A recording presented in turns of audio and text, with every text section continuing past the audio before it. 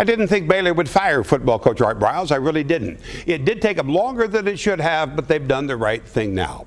The chairman of the Board of Regents says the board was horrified when they read the report from the law firm of Pepper Hamilton at just how far some school officials had gone to protect players accused of rape.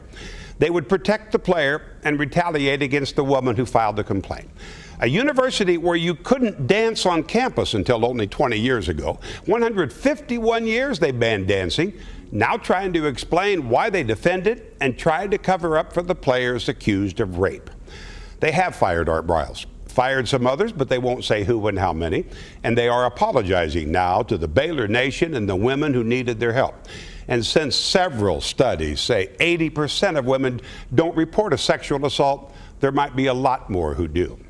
I guess I was right the other night, and I actually didn't think I was. But if you fail the women on campus, you fail the university, and you can't win enough games to make up for that.